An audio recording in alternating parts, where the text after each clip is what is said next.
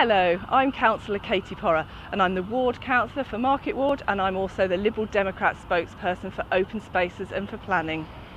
A vote for the Liberal Democrats on the 6th of May will be a vote for a team who value the open spaces across our city, whether those are big or small.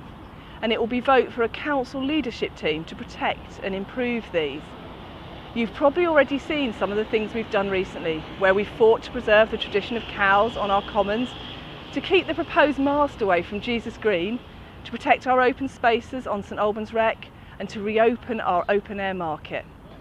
We know how important outside space has been to everyone during the last year of lockdown and restrictions, and particularly for people without access to gardens at home, and we will make this our priority.